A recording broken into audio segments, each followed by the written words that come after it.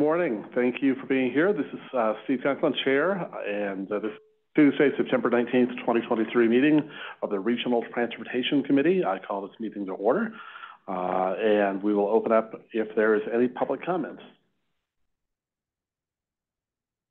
Okay, thank you, Mr. Chair. I don't see any hands raised remotely or in person. I don't see any public comment at this time. Okay, thank you very much, Cam. Item number 3 attached is the August 15th, 2023 RTC meeting summary for your information. And with that, we will move ahead into several informational briefings. Our first is from the Colorado Department of Transportation Region 1 Bicycle and Pedestrian Safety Study. Kleinfelter, the floor is yours.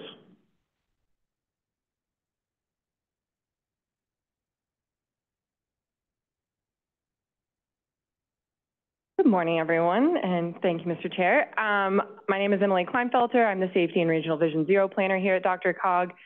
Today, I am going to be introducing the CDOT Region 1 Bicycle and Pedestrian Safety Study. Azeb here will be giving the presentation on it, but I just wanted to give a quick little intro on how it connects to our work.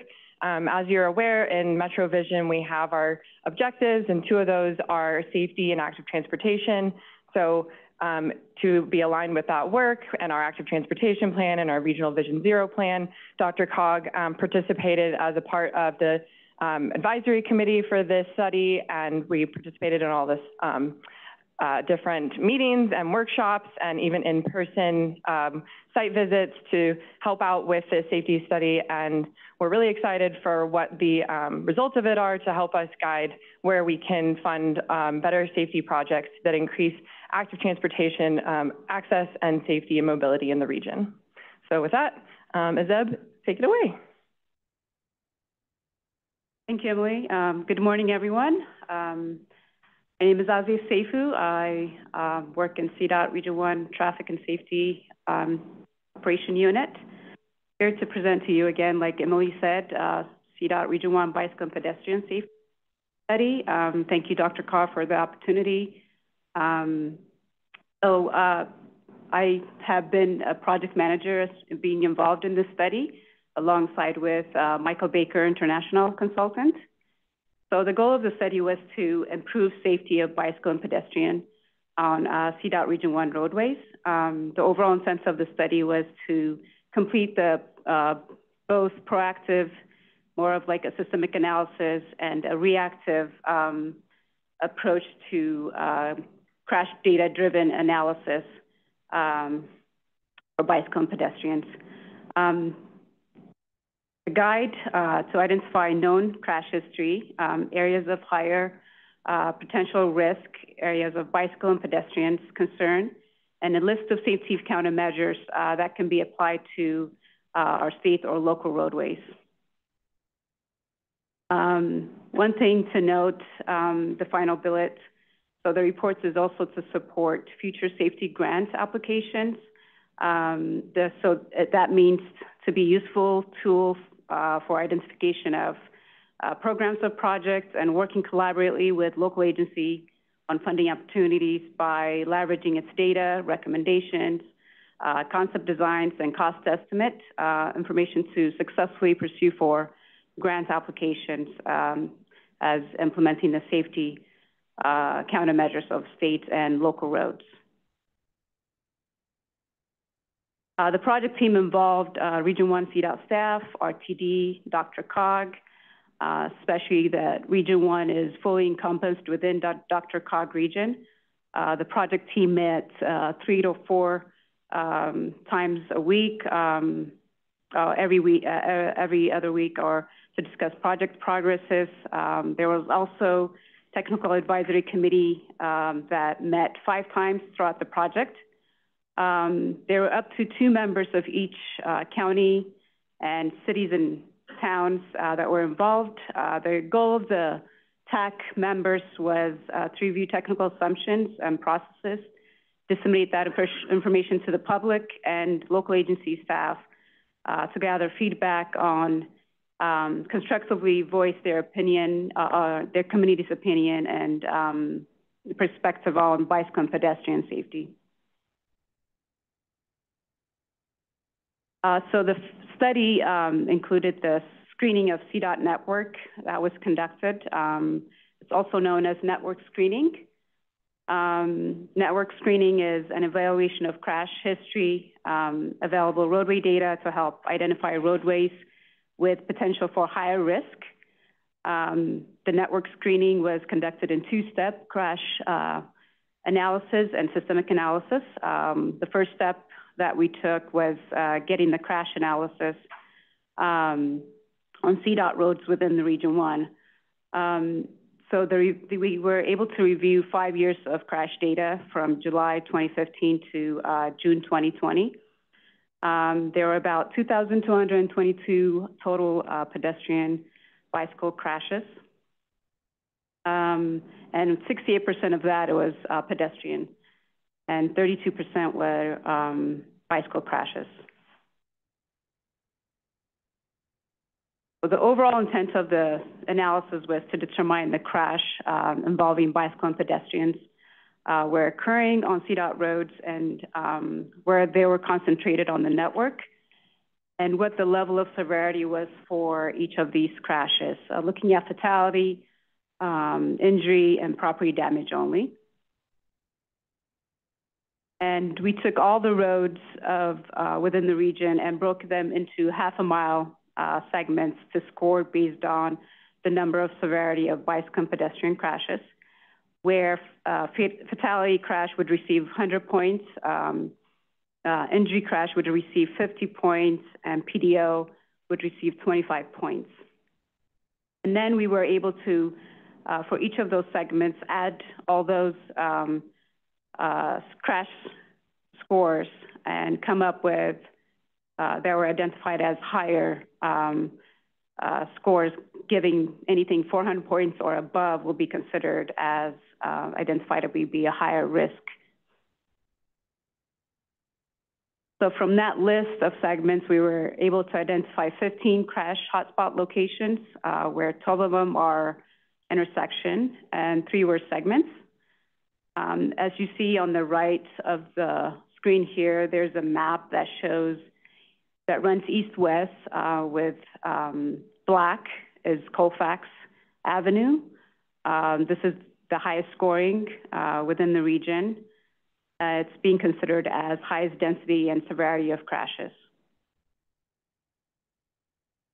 One point to note, while we were doing this, the high-scoring crash location within the city and county of Denver was identified as the study that was not evaluated further for potential countermeasures because at the time, city and county of Denver were doing a similar effort to address bicycle and pedestrian safety. Again, these are the 15 locations referenced in the preceding slide. These locations have ranged from highest number of severities of crashes within the region, and scoring of ranging from 1,000 to 400 points. Includes 11 of these locations are on Colfax, where 7 are in City of Aurora, 6 are in City of Lakewood, and 2 are in City of Glendale. So the second component we looked into is the systemic analysis. This analysis evaluated 10 roadway characteristics, also what we call them as risk factors, to determine the level of risk they pose on bicycle and pedestrian. Some of them are listed here, like looking at the average daily traffic volume, presence of lighting, posted speed limit, shoulder width, presence of sidewalk or bike lane. After reviewing this risk scores, or risk factors, risk scores were calculated based on the relative level of risk. Each factor adds to the roadway network. For instance, if you're looking at a facility or a roadway with 45 miles per hour or higher, would be considered as a high risk compared to a roadway with 30 miles per hour or less. So the scores were then applied to each of the half-a-mile segment that we were able to pull in from the crash analysis portion of the study. And this map shows the results of the combined risk scores by segments. The segments with higher risk are shown in red, which was representing higher need for relations to bicycle and pedestrian safety and the consideration of countermeasures. Orange and yellow represents lower level of risk. As many of you know, the systemic analysis is becoming more common these days through safety studies. That is a proactive approach to identifying areas that may or may not have, that may have elevated risk but may not have the crash data available. So the location with fewer crashes, such as the suburbs, this data can be useful to help justify safety countermeasures when applying for safety grants. So as part of that systemic analysis, network screening was the part of that we're able to pull in was the public input. We used online interactive survey called MetroQuest. It was available for 6 weeks. The survey participants were asked to provide just general input on and ideas, thoughts on obstacle they face as they are biking or walking in the region, and just general input on the ideas of the map of the region itself. There were over 2,300 people that participated, and we were able to also receive 5,800 data points on the mapping portion of the survey. The heat map you see on the right with blue dots that spread out shows the areas of individual or fewer comments received. And then the red or the hot yellow concentration of comments that were, higher concentration of comments that were received. So this map demonstrates where demand exists for bicycle and pedestrian infrastructure and support the improvements of where likely high due to the volume of comments received. So this area is like where we have the participation comments were identified as hotspots. Were cross-referenced with the systemic risk scores and placed in order of highest to lowest for systemic risk scores. And the next slide shows that range where we consider these as MetroQuest hotspots. These are some of the locations that would likely show up on grant applications in perspective of the stakeholders' support and just the level of systemic risk scores. It can also be seen that the highest score spans from Lakewood to Aurora, and then the next highest being from Aurora to City of Broome.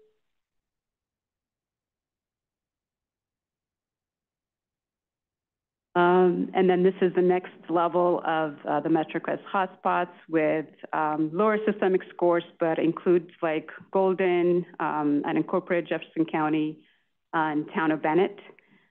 These locations did receive a lot of comments, but they scored low when we are looking at the systemic analysis. And then, you know, it was also important for the team to consider other factors that could not feasibly be evaluated through the systemic risk scores, or that it cannot be noted as by participants of the MetroQuest survey. Since all of Region 1 falls within the DRCOG boundary, it was easy to incorporate their data into the systemic hotspot location. Where we were able to reference in the pedestrian focus area, vulnerability by census tract and high injury network. Also considering things like surrounding land use, proximity to transit stations, concentration of existing proposed bike ped facilities, and just the balance between the urban and rural location, as well as the boundary roads to look at the list again and to bring what to bring to the top. So in summary, we're using the DRCOG data, aerial imagery, and just input from the TAC. The the team documented the contact factors correlated with each of the MetroQuest hotspot locations. This diagram just gives us a summary of where I was just mentioning to come up with that systemic hotspot locations. So we were able to take in the MetroQuest hotspots and evaluate that against the systemic risk scores, contact factor, and any planned or funded improvements that are underway were excluded from the list of systemic hotspot locations.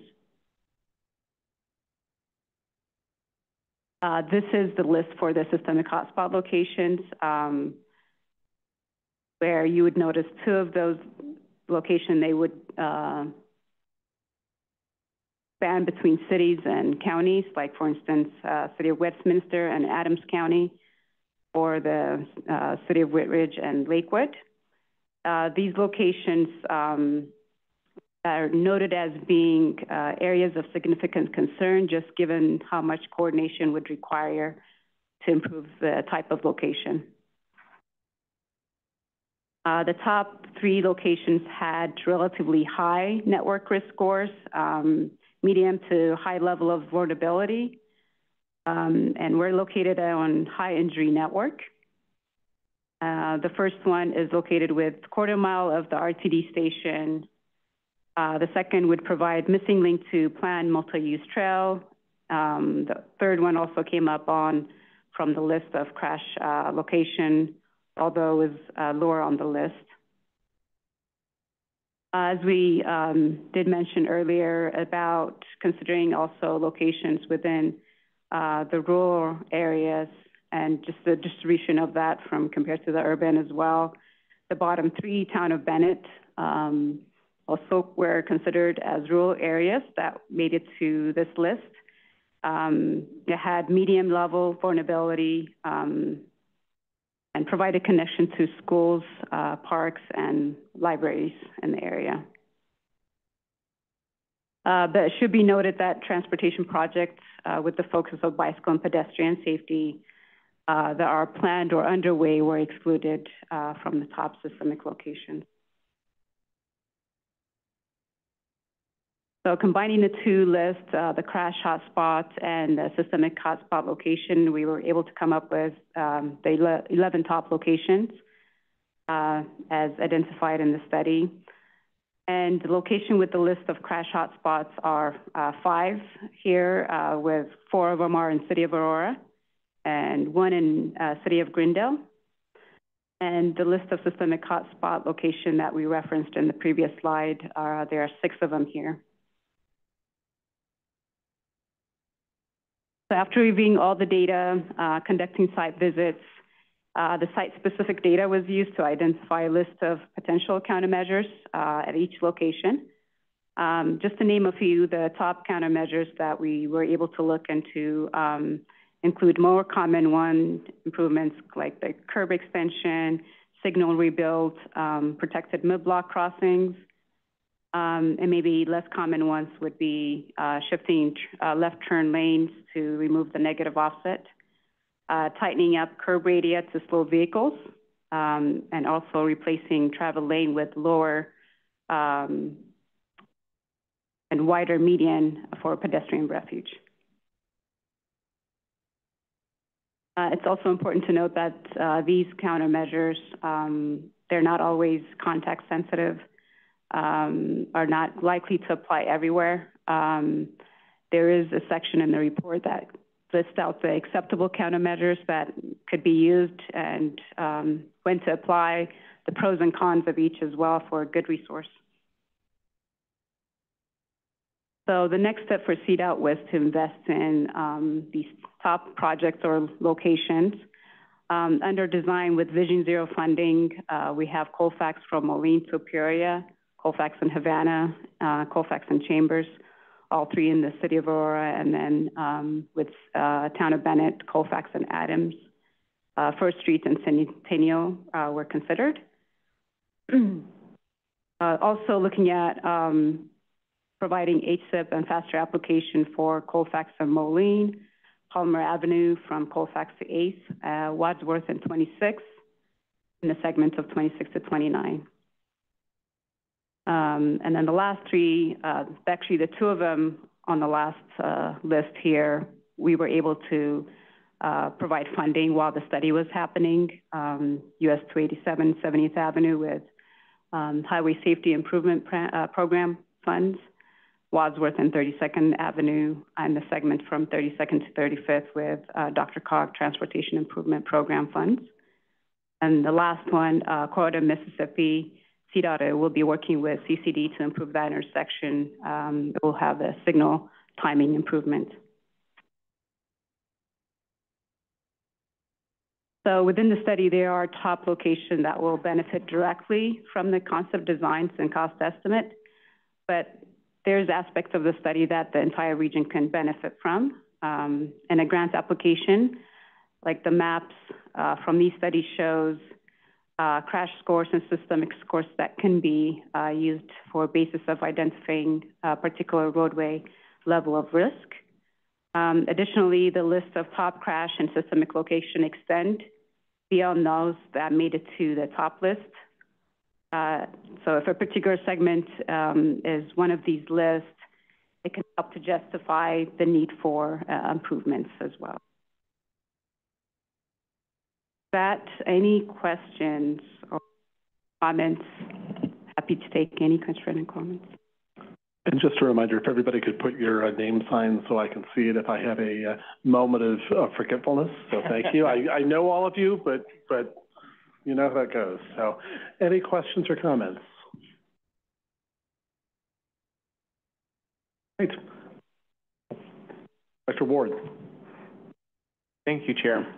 I guess my first question is, when it comes to roadway safety for bicyclists and particularly pedestrians, since you mentioned that was primary priority injury group, is there any attempt to slow down the roadways? I mean, because honestly, walking downtown, for example, I don't necessarily feel unsafe because of the volume of cars. They're typically going slower. And many of the corridors that you mentioned here are not in a downtown category, but they are within a city limit category. And whether or not the posted speed limit is above or below 45 miles an hour, the actual speed that motorists are driving is probably higher than that. So is there any attempt to slow down the roadways to make it feel safer? Because you can put a median protection for pedestrians, but if traffic's still going 50 miles an hour, yeah, I don't care. You're not going to feel safe. Yeah, I think that's a good question. Those questions can be applied depending on the different facility or roadway. Maybe looking at, areas where we can maybe include some of the countermeasures to slow vehicles, just maybe adding in median or bulb outs, just that natural movement of vehicles coming through the corridor. It all depends on the facility and type that you're considering those situations. So it's case by case. So it depends on the location we're looking at and what kind of treatments that can be applied.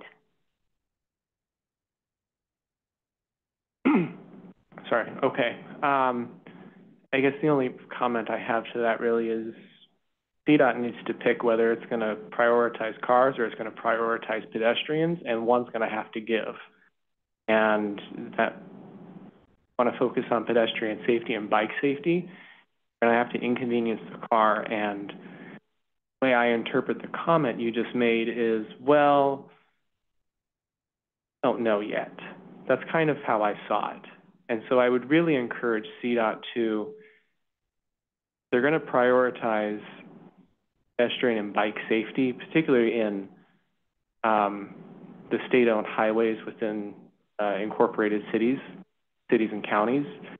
They really need to go all in with bike and pedestrian safety and say, sorry, cars, you're going to have to up some of your historic freedoms. Note taken. Thank you for your comment. But also, we wanted to consider all modes of traffic as well. This may be focused on pedestrian and bicycle, but at the same time, there's also vehicle users as well too. So it really depends on what you were looking at. Thank you for your comment, though. Thank you, Chair. I see 11 out of 15 say Colfax on it, and I don't see a mention of BRT in here at all, and I'm wondering how those two things go together, because we're getting ready to make a lot of stuff happen on Colfax, and so I want to be sure that this gets to that and vice versa.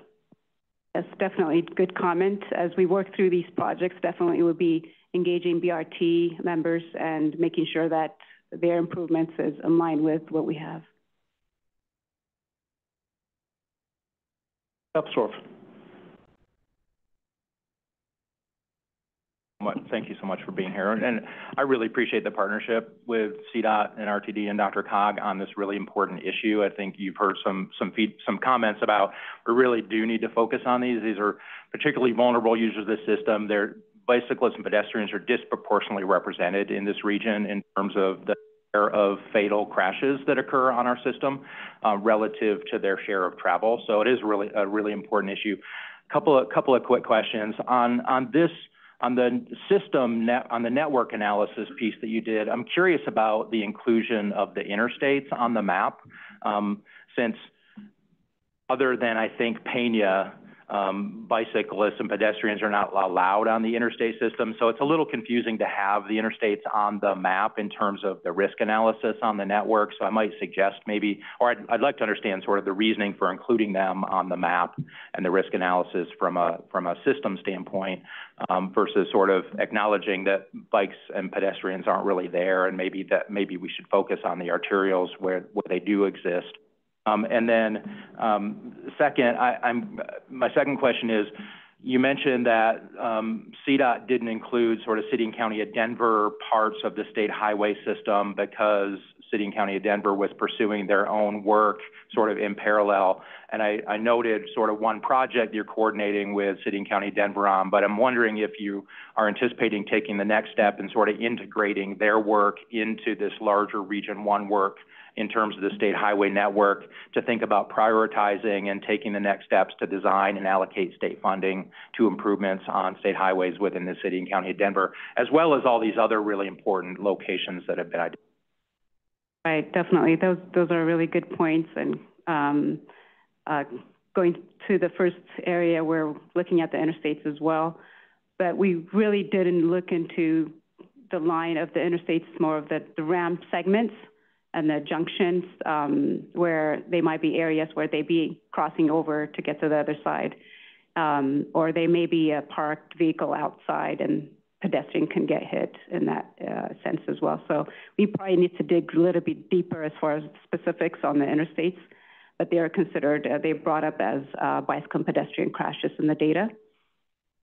So, and then to your next comment there, when we have the study in the process, when we did reach out to the City and County of Denver, they had similar effort, but we do have the data that's available to coordinate together and come up with region-wide efforts in that manner as well. So that'll probably be the next steps looking at and just seeing where they are on their study as well. I think that next step of coordinating and bringing the entire CDOT Region 1 system into sort of one list so we can prioritize and we can marshal our collective resources to focus on those priorities sort of regardless of where they are on the state highway system, whether they're in. And I don't want to bump anything, but we need to focus on the whole system, in my opinion. Silverstein. Yes, thank you, and thank you for the great information and presentation. What really jumped out for me is, you know, when I looked at the number of incidents, the number of crashes, that's more than one a day. So one person, one individual on average, or more than one a day, are being impacted, whether it's just minor injury or even a fatality. And so that's really powerful. And just based on the data and the mapping, you know, the it's obvious the crashes are occurring where the people are. You know, if people are on the street, you know, for whatever reason, it's retail, it's where they live, I think that's where, to me, the focus of mitigation ought to happen. I know the CDOT is trying to be equitable and looking at more of the rural areas such as Bennett, you know, for example. But when you look at maybe the number of incidences in Bennett compared to, you know, that strip on Colfax, it's pretty minor. So I don't want to play favorites here, but it seems that to Austin's point earlier, we just need to do something about the car. And I think the point on speed is really important. Enforcement is super important. I mean, we can do all the mitigation work, but if people are flying through, you know, the streets at, you know, over the speed limit, whatever that speed limit is, that's a real problem. And that's probably a high likelihood of, you know, the reasons why there's so many incidents. I think there's also an onus that needs to be placed on the individual. You see jaywalking all the time on Colfax. People are dashing across the street because they don't want to walk a block to get to the corner. And that's really, you know, that's frequent. And then also folks, you know, there could be many more opportunities for crosswalks. And I think those could be, and slowing the speeds by the crosswalks. What I see a lot of the mitigation are very expensive mitigation measures versus, hey, let's just get at the speed issues and enforcement of what we already have. And I think that could make a big difference at a much lower cost. So just some comments to consider. I appreciate that. Thank you so much. Thank you. Commissioner Adams. Just a couple of observations, and I do apologize for being late, but I had a phone call outside. I think I get the essence of the conversation, but I do want to make one other observation about things as I see them, both in the downtown area and certainly outside. You know, our roads are getting more complicated as we are becoming more multimodal. And I know that even in my community, one of the things that I observe just for myself, even when I try and be the least distracted that I could possibly be, I do find that I've got to watch out for bike lanes that are in the middle of the street. I've got to watch out for people who are wearing clothing at night that is not necessarily reflective so that I can see them. I've got to worry about people doing the crosswalking that you're talking about. I don't know what the answer is, and God, don't even mention the distracted driving with cell phones and other things that people are doing. I don't know what the answer is, and I don't know from CDOT's perspective, because I think we all care greatly about 700 people losing their lives a year. And we've got to figure out a better way to get the message across, and it may be sort of one of those never-ending stories, how we get them out of the cars, how we get them less distracted. But it is something that is a solid interest of mine, and I think of the other CDOT commissioners, deal with safety. But it is complicated, and it has gotten more complicated, I think, over time.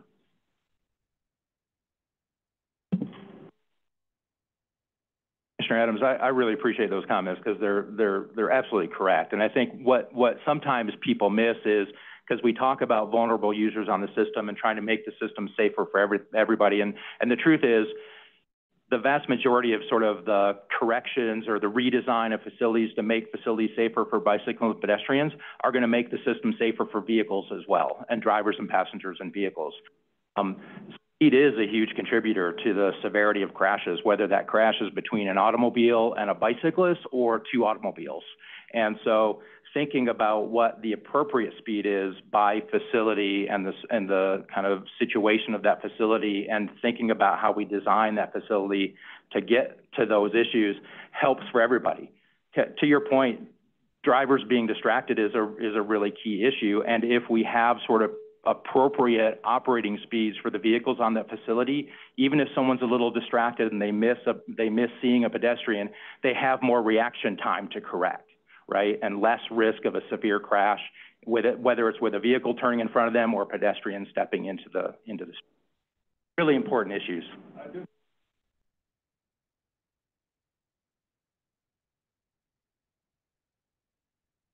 I do give some of the auto manufacturers credit for this because I do have a vehicle that does an interesting thing. Some of you may have one that does this as well. But I have one that when I try and pull out of an intersection and there is a vehicle coming in the other direction, it will not let me move. I don't, you know, and there are some technologies that are being introduced by some of the manufacturers that I think we should continue to encourage because there are things that are now built in some vehicles that really are safety initiatives. We might not like them, but they are really, they can be very, very helpful. And I do think they make a difference. Director Williams and Director Ward. Thank you, Austin. Hang on one second. One more thing I want to point out, our state demographer recently advised us all that there are now more older adults in our region than there are children.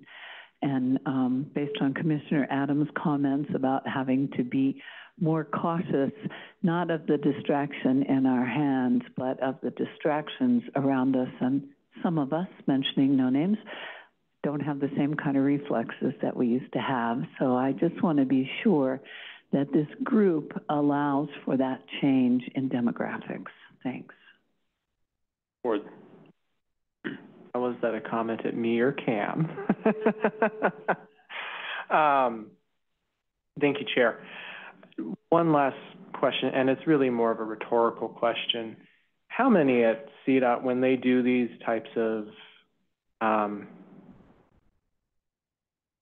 designs and questionnaires and interpretation of data, and even just anyone else in this room, how many of them actually use the bike and pedestrian infrastructure that currently exists? Because I think we have a tendency to want to make decisions even though we don't actually use that system. I mean, for me personally, I can answer, I try and bike and bus and walk as much as I can. And the same be said about everyone else in this room and everyone in CDOT. It's very challenging to make those decisions if you don't actually go out there and use it and see it for yourself and build it for what it would take to get more people to use it, not just what I am assuming for the data demographics. This particular situation is those that are more reliant on it because they have no other means. But it's just a rhetorical question. Everyone to consider. Yeah, I guess we didn't really look into the number of folks using bike facilities when looking at the study itself. But good point that you brought up as well for us to consider that.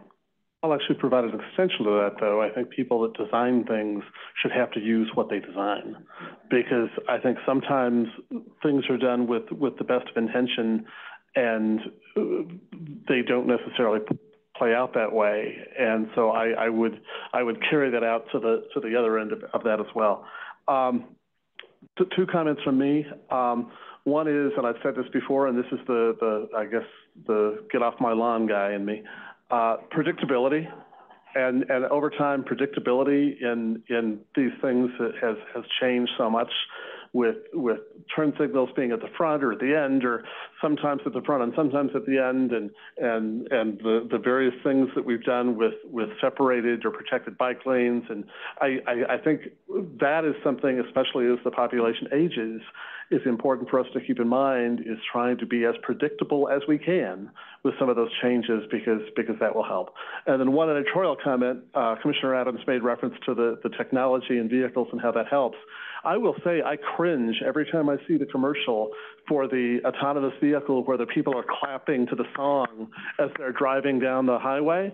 What a terrible message that's sending about what that technology is about. I just cringe every time I see that. If you haven't seen the commercial, keep an eye out for it. Any final, sir?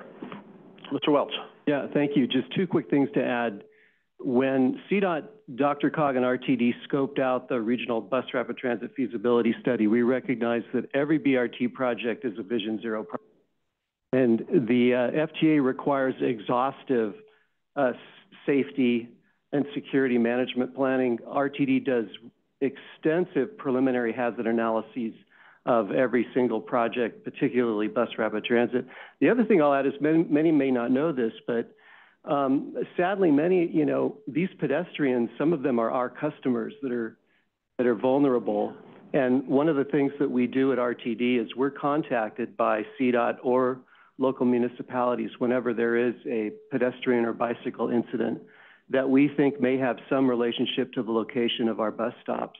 We find this horrifying that people are dashing across the street and then get struck by a vehicle trying to get on transit. So it's a major, major emphasis at RTD, and we will continue to make it a high priority for us. Thank you very much.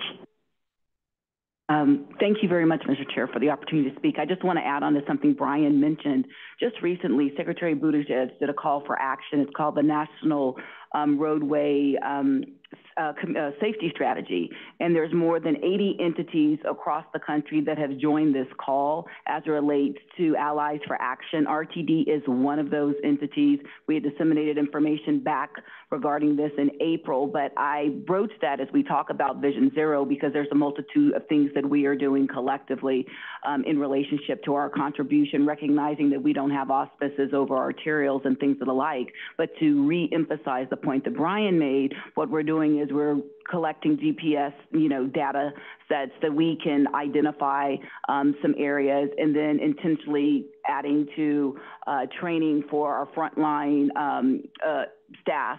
And there's a multitude of other things we're examining because there is interest from board members as it relates to our contributions to Vision Zero. So I just wanted to take the opportunity to broach that. So if you're not aware of Secretary Buttigieg's call for action, I encourage you to go to DOT's website to learn about it because it's quite an undertaking and a multitude of entities ranging from Amazon to Uber to AAA to transit agencies to state DOTs and things of the like. So thank you for the opportunity to share that information. Just a reminder, this meeting is conducted in person. There are some folks watching online, but we don't have a mechanism for online participation in the conversation. So we appreciate people observing, but we don't have the mechanism at this point for virtual comments beyond the public comment period of time. Any final comments from this group? Seeing none, thank you very much. We really appreciate you being here. Thank you so much. Thank you. With that, we will move ahead to item number 5, the statewide transit plan update. Cole Netter, Senior Transportation Planner, the floor is yours.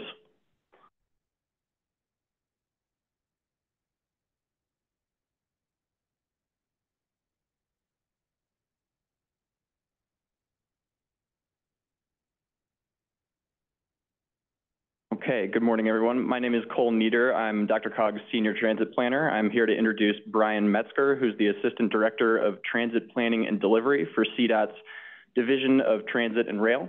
Good? All right. He's going to be giving a couple planning updates that are relevant to our coordinated transit planning work, including the bus staying expansion plan. If you guys remember, in May 2023, there was an update on that, so he's going to be building on that with this presentation. And then also a couple transit plan updates and visioning processes having to do with the long-range transit plan in 2024 and the intercity regional bus plan in 2023.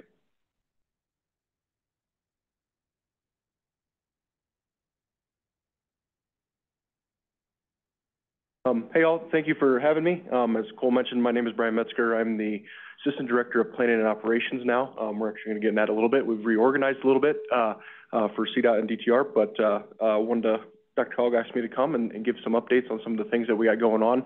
Some of you have seen some of these slides already. I think we talked to DRCOG a month or two ago, so I think you've seen some of this stuff already, but wanted to share it out with everybody else and kind of let you know what we got going on right now and what we got going on in the future.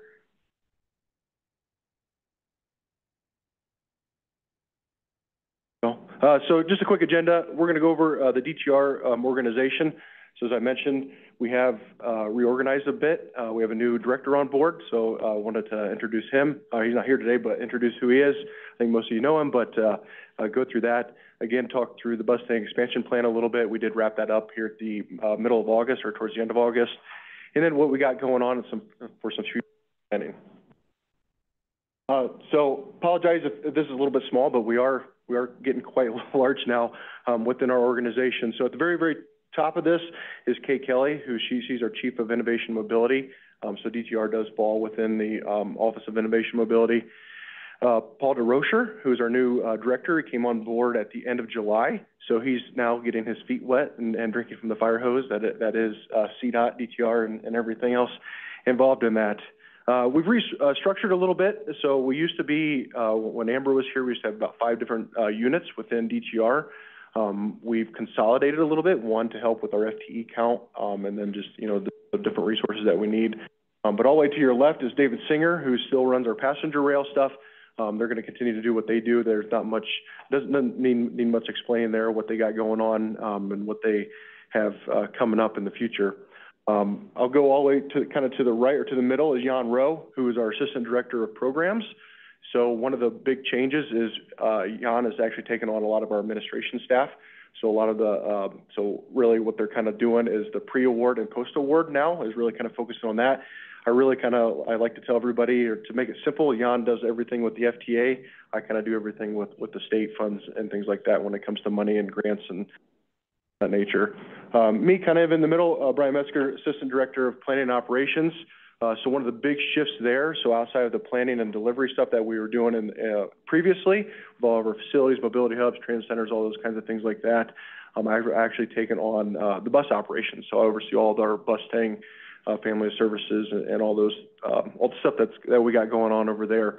The reorganization with that, or at least with my unit anyways, helps, right? We're doing all the planning, we're doing all the delivery of all these facilities and helping oversee that. So that connection of, hey, a bus has to stop here. Hey, a bus is part of this plan, all those kinds of things like that. That was really kind of the whole idea behind this reorganization. All the way over to your right is the OIM folks. They got 3 different units over there. Apologies, like Kay couldn't make it today. But anyways, they got everything going on over there, from their ZEV and autonomous vehicles and electric charging and everything else like that. But our whole goal with kind of reorganizing and kind of refocusing on what OIM is as a whole is connecting all of us in one way, shape, or form, right? As we're putting in mobility hubs, how do we electrify those things? How do we make sure there's charging there or infrastructure for that? Lily, on her end, when we do mobility hubs or transit centers or any of those things like that, how do we make those micro transit connections? How do we make those first and last mile connections? All those, so really trying to integrate us all as a whole, one big unit. So as I mentioned, I want to talk through the bus staying expansion plan. We did wrap this thing up middle of August. Obviously, one thing that I inherited now as overseeing all of our bus staying family of services. But really, the purpose of this bus staying service plan was to really evaluate the overall market potential. The plan to expand our routes and round trips and everything else that came up with was done, pre-COVID. So post-COVID, we wanted to look and say, hey, do we actually have the demand to do this thing, to really expand? Most of our routes I think the plan was to really double basically our round trips north, south, and west on our main lines, on I-25 and I-70 anyways. Answer to that is yes, right? The models and everything say that we can make this thing happen. We really wanted to ensure the proposed service met the anticipated demand. As I mentioned, like I said, we wanted to make sure from what all the models, all the everything that we were doing with this thing said that we were going to have the ridership to do it. Turns out, like I said, we really do. There's some routes on I-70 and even going up north, depending on the time of day. I mean, we're almost having to have a bus follow behind because we're having so many people on some. And ultimately, this plan is really going to help us develop that planning level ridership projections. Okay, what are we going to do in the next year, 2 years to 5 years, and so on and so forth. Help us develop really some schedules and timetables, right? Do we just need to shift some of these times around, right? And really, looking at some of the timetables that we did get out of this study, said shift it 20 minutes one way or another, you're going to have a little bit more demand here. You're going to have a higher ridership here, all those kinds of things. Fleet requirement and operating cost. Obviously, those are big things. Those are big challenges across not just the state, but the nation. How many buses do I need? I basically need to double my fleet over the next however many years to make all these routes happen. That's a big thing because procurement is a year and a half out. Operating costs, again, having those operators to actually run all these routes, to have that number of drivers day in and day out, to not just do our bus staying family of services, but all the other little seasonal services and things that we have available to the state. So you can see we got a little timetable there to the bottom right-hand corner. Really, we started out with that existing conditions. What plans do we have? What information do we have? Worked with DTD quite a bit on some of their demand modeling and things like that. They're all the PhD that Eric has. They're really, really smart people to run these models and things like that. Got into our travel market analysis, so really kind of went out to the field, did some surveys, had a huge turnout on surveys. Actually, going to continue some of the surveys and some of the different things that we got on board. And then really, like I said, our recommendations and next steps. So really the next steps for this thing is actually I'm sitting down today for about 2 hours with our operator and saying, what is our plan? How are we going to actually accomplish this thing moving forward over the next year or 2 years? And so hopefully in the next couple months, I have a little bit more information for everybody about like when we're going to start seeing some of these shifts and what we're going to do available for everybody. So some future planning. So these are our really big things. I'm going to kind of go out of order a little bit on my bullet points, but kind of the third bullet point down, that Mustang expansion plan, that was kind of our first little thing to do, right? We're really focusing on our I-70 and I-25 corridors. Like I said, really just basically said, what are we going to do here? What's ridership? How are we going to do this with our operating cost? What kind of fleet do we need? All the stuff I really mentioned. All that's going to flow right up into our intercity and regional bus plan. So hopefully going to kick that off here actually in the next month or two, really. Just working on the final little bit of the scope and what we want to do with this thing, what deliverables we want to have. But really our intercity and regional plan is going to be our network planning. What are all the branches that come off I-25 and I-70? How do we make those connections? How do we make, with all of our outriders and all our local agencies, and how do we fill in all those gaps? You know, we hear all the time, oh, what about this corridor? What about that corridor? Things like that. We've heard, with I-270 getting redone, right? Let's look at I-270, US 34, all these other corridors that really don't have much transit in there. Let's go and look at them. Let's see what we can do. What money do we need? What kind of funding? What kind of schedule do we need? These included. And then the big one next spring is going to be our long-range transit plan. We'll be working very closely with Darius and his team with that. One of the things we want to do is try to basically not duplicate efforts, but we want to make sure we're working in conjunction with them, right? We don't want to have two different engagements. We don't have to come here you don't want to have to come here for 2 hours and talk with Darius and his team from an engagement, right? And then turn around and come and have DDR come in and do anything from there. So we're going to work very closely. We've already started meeting. Probably not really going to kick this thing off till May of 2024, I think is what we're looking at right now. But already sitting down like, hey, how are we going to communicate? How are we going to engage? How are we going to do all this stuff? How are we going to contract? Everything that needs to go on with that. But really, like I said, the long-range plan is what it is. I mean, you all know kind of what a long-range plan is. It's inclusive of all of our plans. Really, it's going to be our project-based, that project list of kind of like, okay, what are we going to do in the future? One of the big things with all these plans that I'm putting in all the scopes and all the things and really putting on all my folks is that what are our metrics? What are our KPIs, right? What are we going to do over the next year? What are we going to do over the next 2 years? What are we going to do over the next 5 years? Are we meeting those goals? What's our baseline to really measure against? Are we actually meeting this plan? I don't think, at least the previous one, the 2045 plan, didn't give us a lot of those things. And so we're going to put a lot of that stuff at the forefront. That way, hey, here's what we're doing. Here's what we're bringing to the table. We're either meeting it or not meeting it. If we're not meeting it, here's what we're doing to negate it better.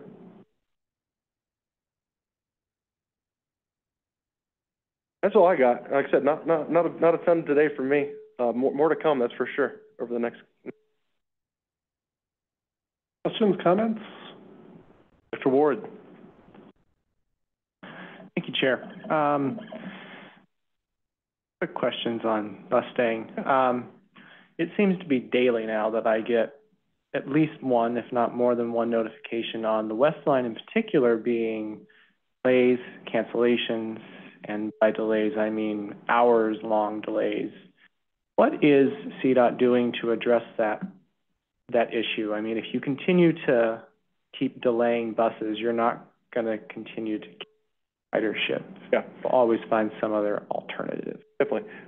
So definitely a major point of emphasis. Like I said, I'm actually meeting with the operator today to start kind of identifying what our plan is. One of the things we're going to do, we're starting to look at our seasonal services. So we have like a Mustang to Estes, other Rams routes and other things like that. We're actually going to cut some of those things down. There's just, the ridership's not there on a lot of them anyways already. So let's cut those things down to help with our operator shortage and make sure that they have the hours, because I think they can run up like 70 hours a week or something like that, I think is what anyways, try to get some of those hours back, try to get some of those things back.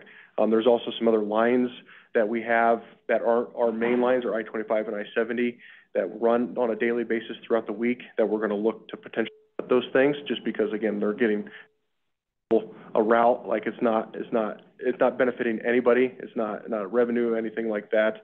One of the things our operator actually did was increase their wages on their drivers, and so they put back out, hey, we're increasing our wages to try to recruit some more people. That takes some time to get them in. I think it's 60 days through it, getting them on board and then training and things like that. So we should start seeing some of that stuff like that, as well as we're doing some things on our end as well from a CDOT standpoint.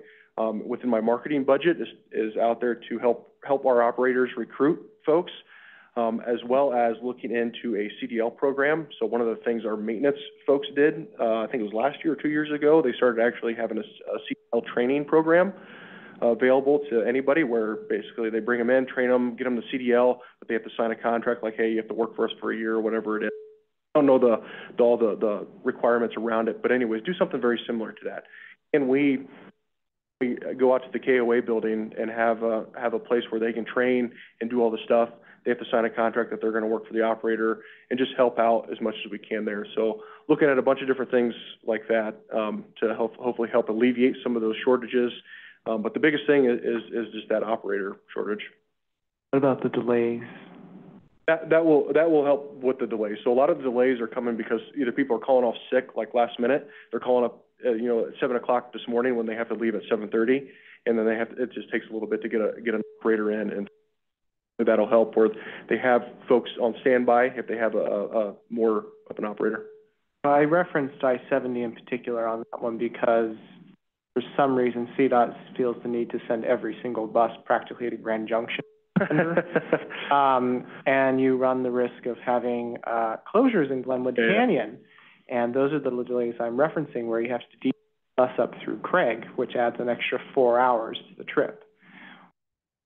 Is CDOT looking at potentially just cutting, let's say, half those buses back to Avon and Vale, where most of your riders are getting off at Frisco? Yep. So our biggest stop is Glenwood Springs.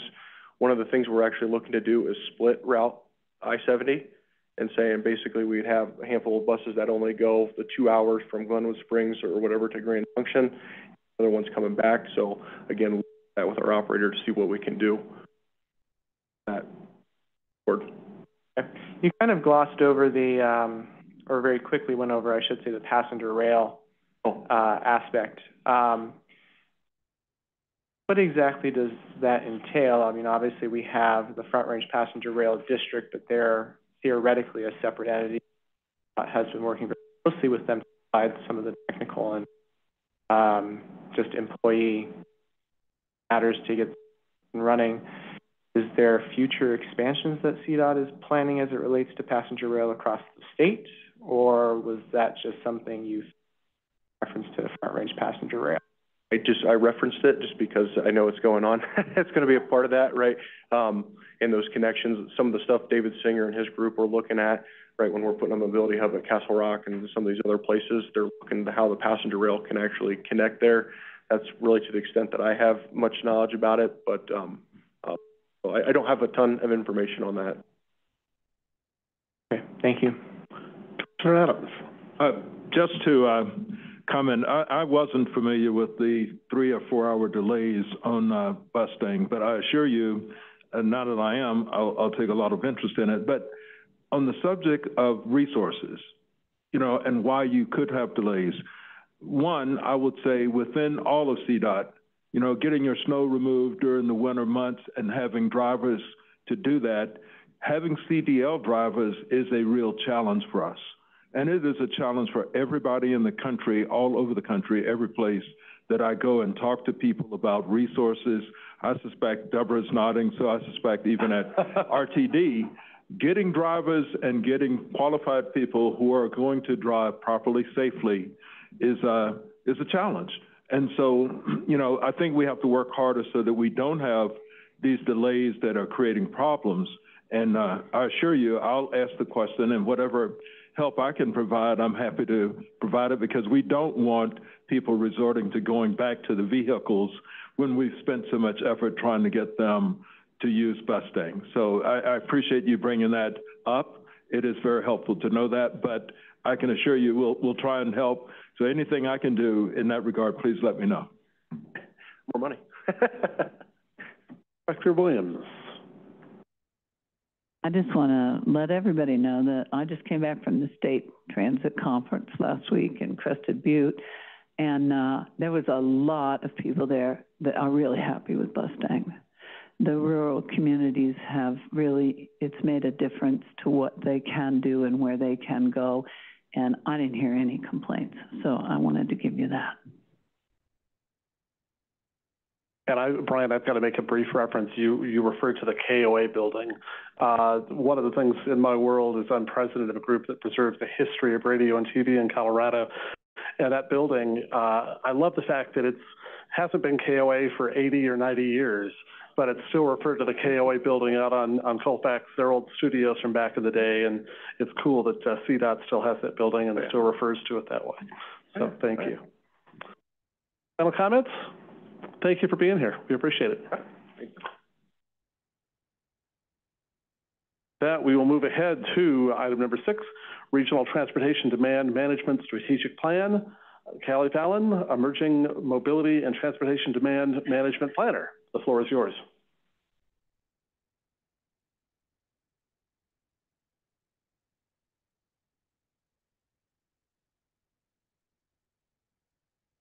Good morning, everyone. My name is Kaylee Fallon.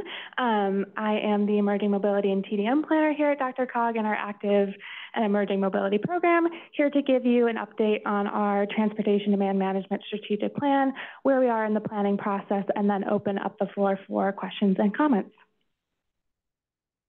So just a quick recap on what the regional TDM strategic plan is, why we're doing this, why now.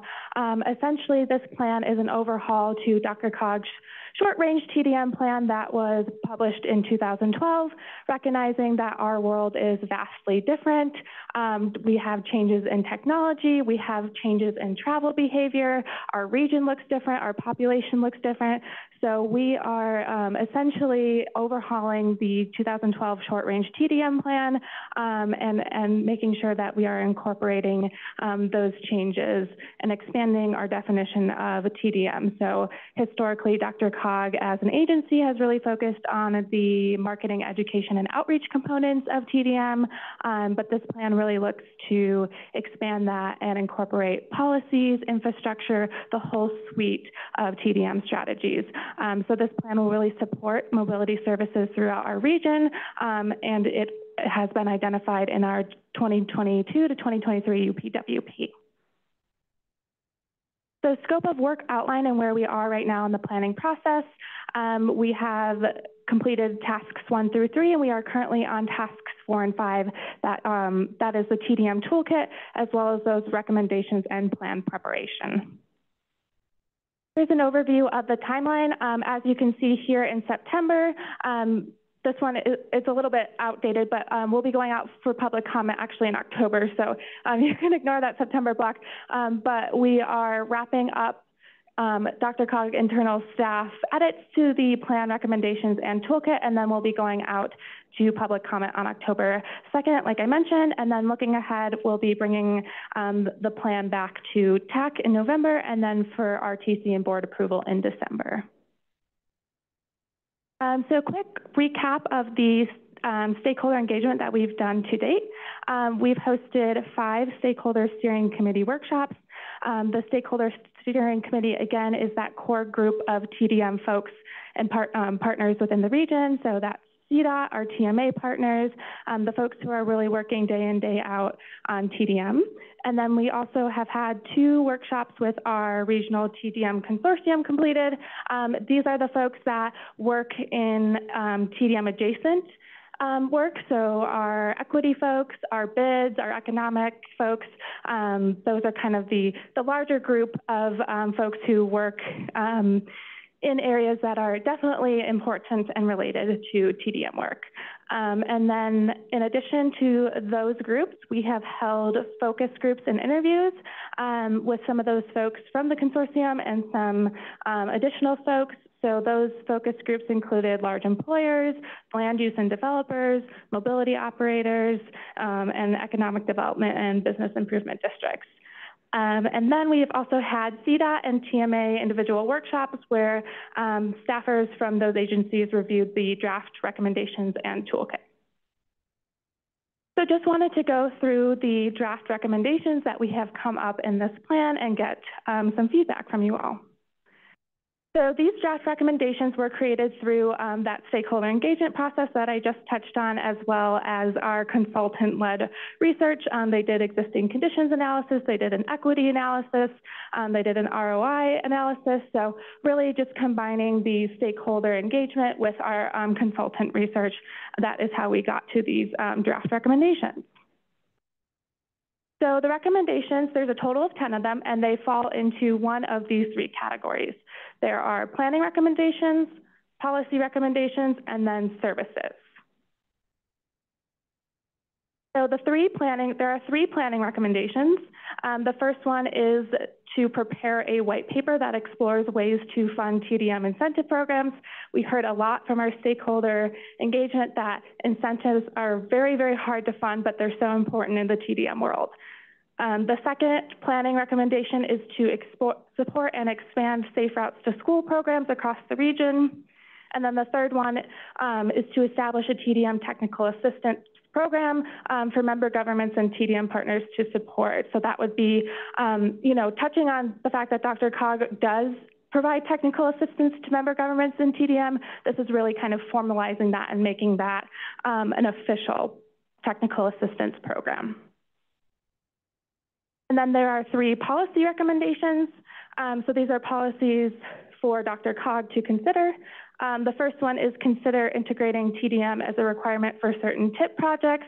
That has yet to be fleshed out, but just very broadly. The second one is to explore opportunities to reduce or remove the local match requirement for TDM projects that benefit marginalized communities. Again, we heard a lot through our stakeholder engagement and outreach that local match requirement can be a barrier for marginalized communities and historically underserved communities to apply for grant opportunities and to carry out those projects. And then the third policy recommendation is to revise the TDM set-aside scoring criteria as they relate to equity and innovation. So just a little bit more on that TDM set-aside scoring criteria. Right now, it is kind of vague on the way that it is worded. So this is just going into more how we would reword and kind of restructure the equity criteria.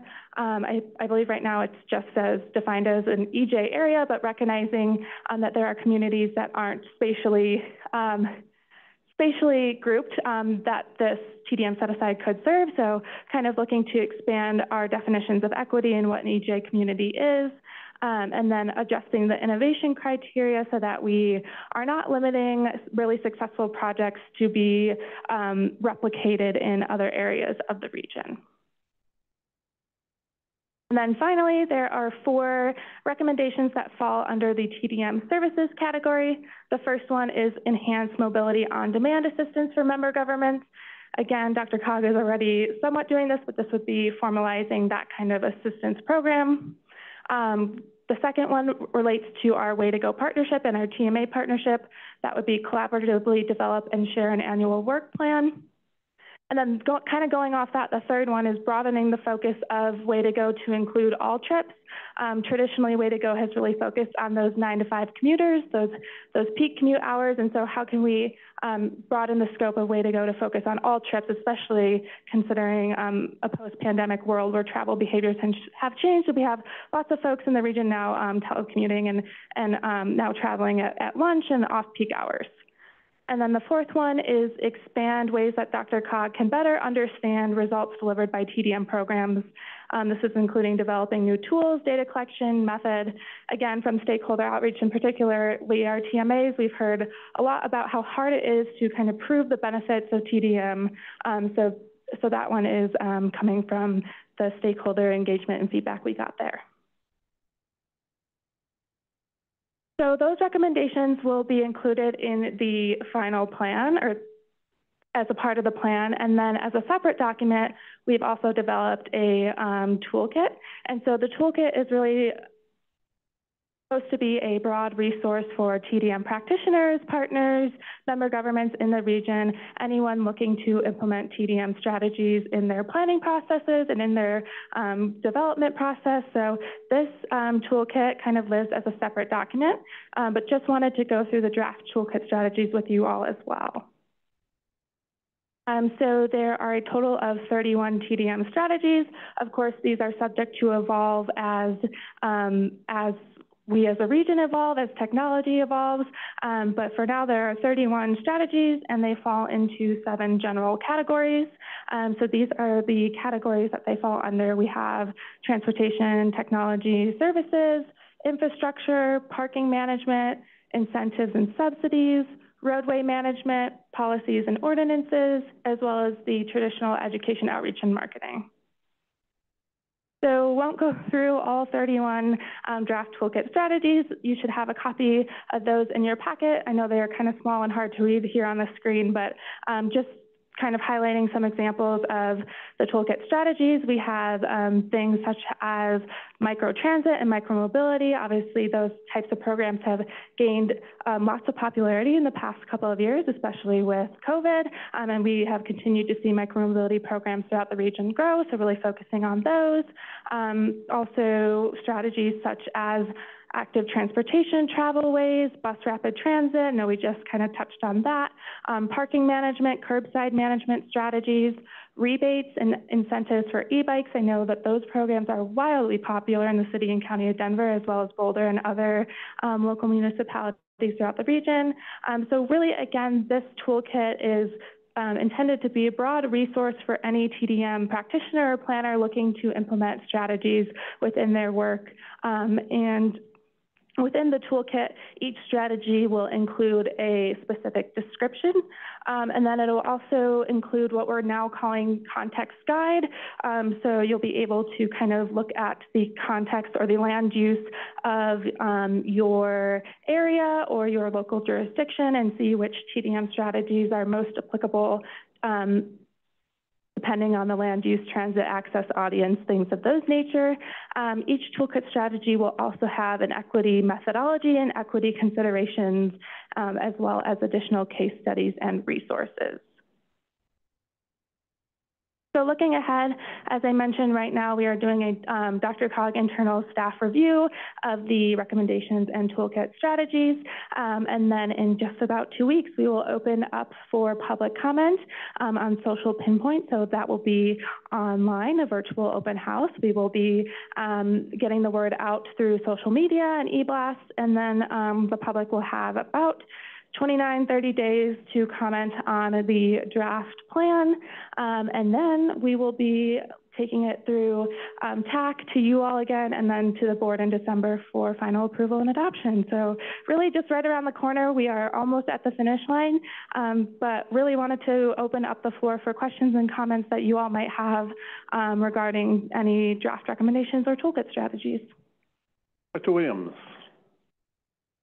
I just want to be sure that your safe route to schools includes that all students can ride the public transportation network for free. That's should be a big part of that. Thank you. Director Ward.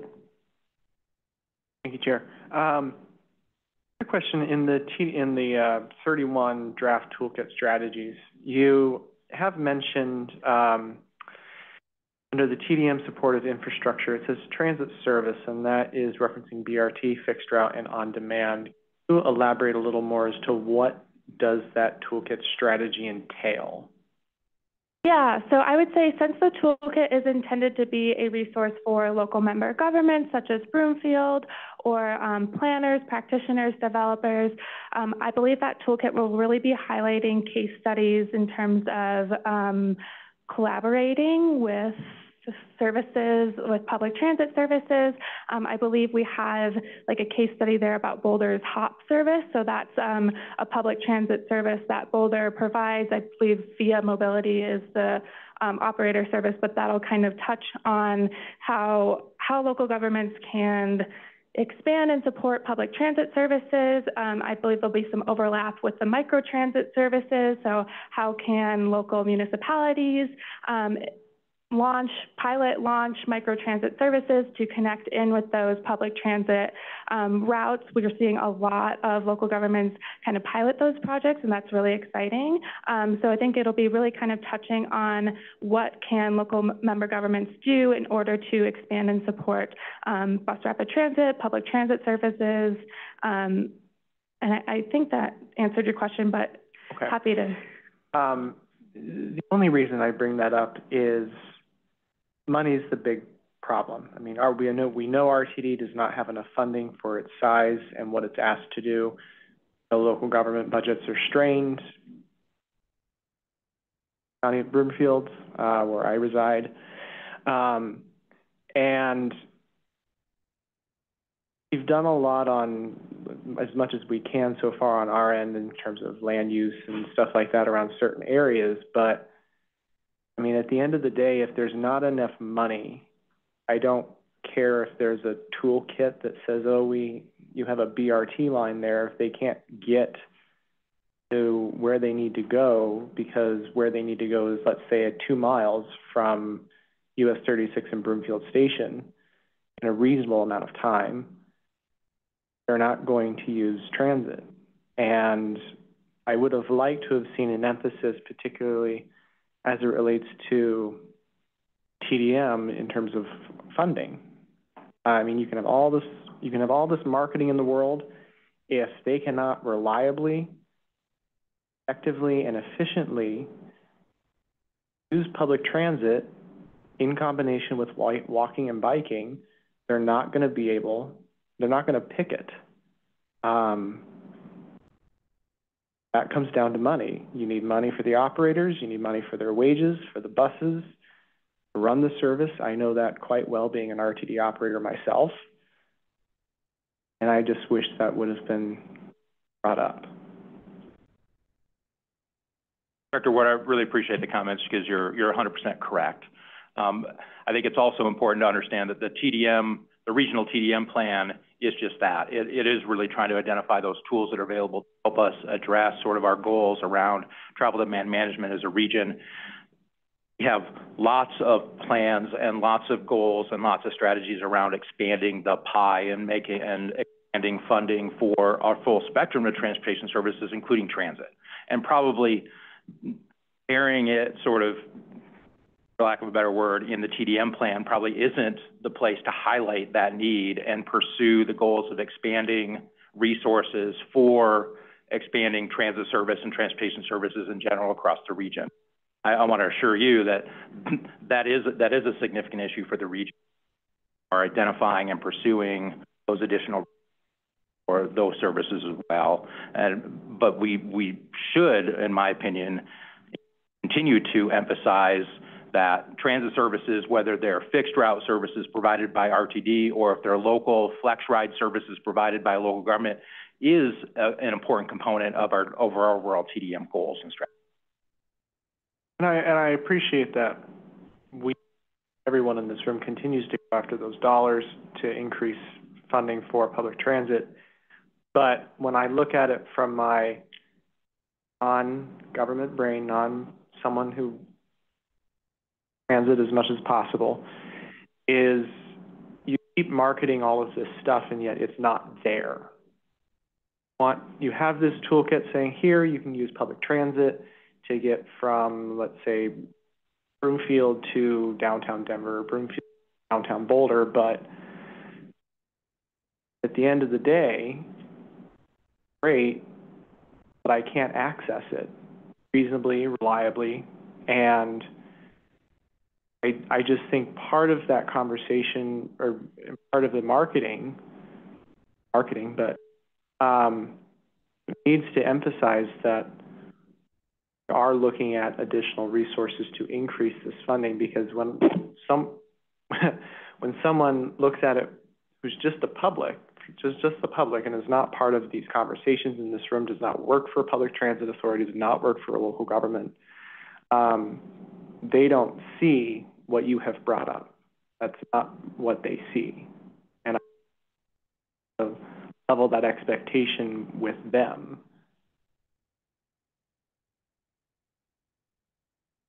Questions, comments? Being none, thank you very much. Appreciate you being here. Thank you. That we will move ahead to item number 7, Front Range Passenger Rail District Board Updates. Jacob Brigger, Manager of Multimodal Transportation Planning. Jacob.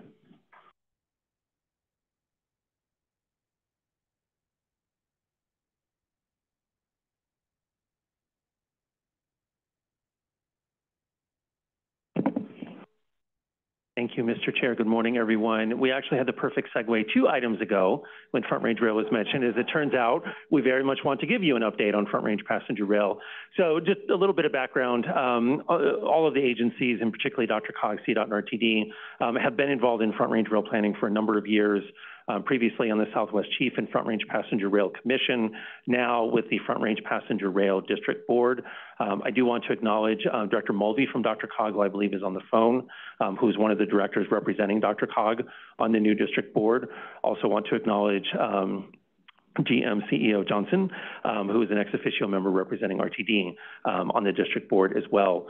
So with this relatively new district board and the work that they've been doing over about the past year or so, wanted to fill you in on the work done to date and really some exciting things coming up in their work to advance the planning and project development for Front Range Passenger Rail District Board. So it's my pleasure to introduce Chrissy Bright of District Board staff to give you an update. Chrissy?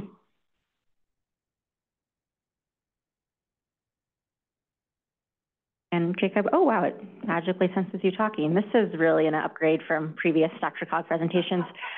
It's great to see you all today. I know many of you have heard me talk many times recently, so feel free to enjoy a texting break sharing some similar content. But it's great to see you all. I'm going to start my presentation like probably the majority of DRCOG presentations. That just speaks to the context that we're all planning and living in, right? The challenges of being in a growing region with, and what that does for our transportation systems, whether that be added congestion to our roadways, notably I-25, challenges with traffic safety, and then just knowing that we're in a state with winter and what happens to the roadways in winter and how that impedes travel time and congestion challenges. And just recognizing that as our state grows and gets 3 million new people in the Front Range between 2020 and 2050, we need new transportation options that can better absorb this growth and these people needing to get where they need to go. So Front Range Passenger Rail is, just helps to have a kind of common definition, we're talking about something. It's a new inner city train service. It's a proposal for that. And I'm going to keep using the term inner city and explain it a little more. It's an important distinction to make. Our initial service we're looking at is from Pueblo down through Denver, or up through Denver to Fort Collins. We have a long-term vision of connecting the service to New Mexico and Wyoming. A distinctive feature of Front Range Passenger Rail is we're looking to use existing freight tracks, which will help us to minimize the startup cost and help us get the service going sooner than later. As I mentioned, the inner city rail term. So those of us that are primarily from and lived in Colorado, we obviously know commuter rail from RTD. And I think a big part of our public outreach and our stakeholder outreach in this effort is just explaining and educating on inner city rail. That's a service that stops far less frequently. Typically more stations are about every 20 to 30 miles. That means the trains can go faster between stations because they're not stopping. The trips are, the time to get from place to place is faster because they don't have to stop as often. And then also the trains will have more onboard amenities like Wi-Fi, tables to work at, restrooms, food service, things like that. So we are partnering with RTD throughout this effort, but it's a different kind of train that we're looking to provide. Jacob did a really nice job succinctly talking about the history of planning to date, and I'm going to say it in a longer way, but it's really funny for me to try to have to define when planning for passenger rail in the Front Range started. Recently, I was told that as far back as 1982, Amtrak had some maps that had this corridor on it, and so I say it's been, 15, 20 years of planning, but probably far more than that. That said, though, going back to about 2010, there was some kind of visionary planning studies done in the region that looked at things like high-speed rail and kind of new greenfield sites and what would it take to do that kind of rail system. In a similar time period in 2014, the Southwest Chief Coalition came together because Amtrak was looking to reroute the long-distance Southwest Chief service that was going and currently goes through southern Colorado to bypass the state entirely. So legislators from Kansas and Colorado came together to preserve that service in the southern part of our state. The efforts to save the Chief and these more visionary planning studies led to the creation of the Southwest Chief and Front Range Passenger Rail Commission. As Jacob mentioned earlier, DRCOG had a seat at that table and helped kind of shape our current, where we're at today. That commission put together an alternatives analysis in 2020, and through that alternatives analysis, it had essentially 3 recommended routes to look forward, to pursue forward, with generally the takeaway that these are all 3 good choices, but perhaps the best one would be using the existing BNSF freight line north of Denver that follows the Northwest Rail route. And again, just trying to use existing freight right-of-way and freight tracks as opposed to building a brand new greenfield system. From that 2020 alternatives analysis, CDOT and the Front Range, or in the Southwest Chief and Front Range Passenger Rail Commission got a grant from the Federal Railroad Administration to make a true service development plan, and that's the work that's happening right now. So the service development plan grant was procured, it's happening, and shortly thereafter, the district was created through state legislation. And I will explain what the district is momentarily. So what is this district? We are a new special district that was created by the Colorado legislature in 2021. We're the largest special district in the state of Colorado, and we are essentially the successor organization to that rail commission that I was speaking of. There we go. So as Jacob mentioned earlier, we have a 24-person board of directors. Some of them are ex officio, like General Manager Johnson. So we have RTD, CDOT, the freight railroads as ex officio members. And then we have 17 voting members, mostly comprised of MPO, TPR appointments throughout the Front Range area. And then we have a few that are also 6 government appointments, governor appointments. You'll note that the district boundary is kind of that sky blue area, and it extends along I-25 from the New Mexico to Wyoming border. It encompasses the entirety or portions of the 13 counties that span I-25. And so what is the district? The district is a new government that's essentially created really to bring passenger rail to Colorado. So it has the powers and the authority and the directive to finance, design, construct, and operate a passenger rail system along the Front Range. In order to do that, the district has the power to levy taxes following voter approval, and we also can do things like create station improvement districts to work with local communities to create stations. So I think I just, probably like most presentations you hear also, want to speak to how important this time is and how special this moment is for us right now. We have 15 years of advocacy and of planning, of kind of making a more concrete vision of that first service. The district is established, which is a powerful governance tool to actually make this happen in terms of the ability to raise the funds, to enter into the contracts with operators, and to really oversee the system. We're fortunate to have strong state support from our governor, who really cares passionately about this project. And then, of course, with IIJA, there are now billions of dollars in new resources that didn't previously exist just, 2 years ago. So I want to give a little more update at where we're at today, and then ideally take questions. So as I mentioned today, we're doing our service development plan, which CDOT is doing for the district. It began in late 2022 and is expected to conclude in about a year. What it does is it kind of makes the business case for this service, and it looks at, the route, it looks at frequency, schedule, and how much it will cost to make that first service, and essentially implementation plan to starting up initial rail service. Also, so we have applied, the district has, to be part of the Corridor Identification and Development Program. It's an FRA program that is just created purely to kind of build out and facilitate the development of new passenger rail corridors across the United States. We applied in March, and probably like many IIJA programs, they're taking a little long to announce the acceptance. It's going to look like it's probably going to be in November. But when we're accepted, we'll be eligible for initially $500,000 off the bat, and then moving forward, federal match opportunities of 90-10, so 90 federal, 10 local match. So really incredible opportunities to get significant federal funding to help build this throughout Colorado. So I share this slide just to note that we have done a lot of work and there's a lot of work ahead. So, right, we've done some feasibility studies, we've established the governance structure, we have done some service planning. The next big things ahead of us are looking at financing and figuring out, you know, how much money do we need to raise and how best do we put together tax funding, various kinds of, you know, loans and financing programs to actually pay for this. NEPA is still ahead of us, and then also, of course, in its construction, opening day service, and if all things go well, it's, you know, expanded routes and frequencies. We're really focused on defining that first route and that first service and starting more conservatively with having kind of our best first step, and then from there moving forward and expanding routes and frequencies as the system grows. Okay, the next slide is the fun one and the one I'm probably get the most questions about. We, as a district, kind of right now in district staff, see some strength to having a 4-year plan going to the ballot for the vote. We recognize just how many steps are needed to have a strong ballot measure and to have our planning strongly worked out. And so we're looking likely at probably the 2026 as sort of the big ballot ask.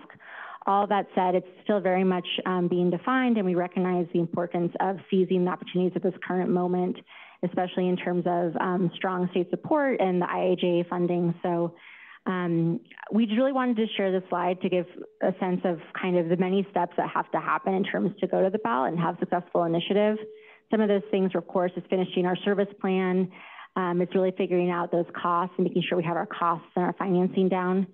And then, of course, working through some of the local government outreach, making sure that our communities, this plan represents their needs and reflects the vision for their locales. Of course, working with the freight railroads to make sure that the plan we bring forth also is, you know, vetted by them and that they endorse the plan or, you know, they agree with the plan. And then also looking at areas where we have some parallel projects with RTD and determining kind of how we want to jointly coordinate those projects. So I'm going to pause there. Normally I have more slides, but I decided to do a lighter touch this morning. Happy to take any questions or have any sort of conversation. Director Williams. Can you tell me what % of the population lives within the taxation district? I should be able to tell you that. I can't. I don't want to give you the wrong number. I have one in my head, but I'm not sure it's correct. But I can find that and get back to you. I'm just wondering, since it's not the whole state. Correct. So this is not a statewide project. Exactly. It's not a statewide project. Similar to RTD that has its own taxing boundary, ours is that blue as well, because we recognize that people living on the, you know, the eastern plains and western slope wouldn't have the same benefit of the service as those living closer to I-25. I get all that. So, okay, and then do you know how many square miles that district is? I don't, but I'm loving these questions. I don't. I can find that for you as well. So there's proposed in 2026 a tax to support a district of so many square miles and so many people, even though it's not statewide, right? Correct. Thank you.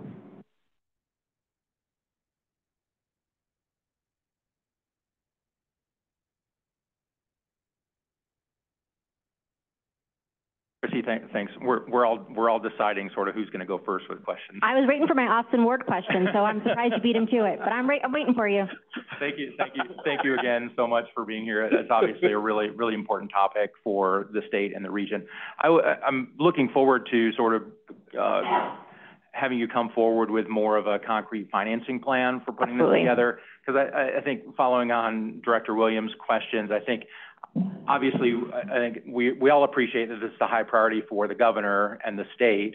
And I think one question I might have is, will there be some analysis in terms of and some assessment of putting together the finance plan that acknowledges that even those folks that live outside of the specific district boundaries that are somewhat tightly drawn in some areas, that if it's a state priority, if it's a state facility, if it's part of a larger state system that has statewide benefit, maybe in addition to just taxing the folks within the specific district boundary, that maybe there's a role for statewide funding to help as part of the funding strategy for the project, right? And certainly maybe it's not the majority, but it's, you know, ought to be at least considered to supplement the potential district funding. My other question was about the corridor identification program that you identified. I think it's a new program under the bill, so we don't exactly know how it's going to be administered by FRA, but I think we all have good experience with the capital investment grant program through FTA, where technically it's 80-20, right, for CIG.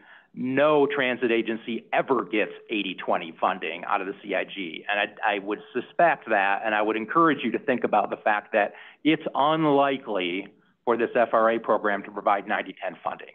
And I would encourage you not to bank on getting 90% federal funds through that program. Yeah, those were a lot of really good points, and I'm going to try to respond to the three that I best remember.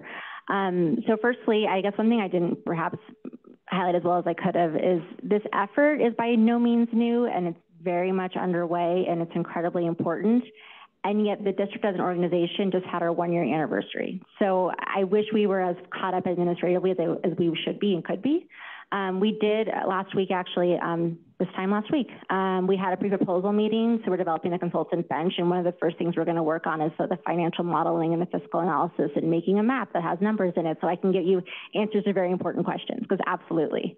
To your point about kind of state funding and state support, also absolutely. This is a partnership, and if it's a priority for our state, we need to have partnership. And definitely, again, part of why we have this, I think, perhaps longer term, we want to be slower in terms of how we go to the ballots, because we want to see what we can maximize in terms of state partnerships and federal partnerships before we go to a voter ask. And I appreciate your feeling that we need strong state support.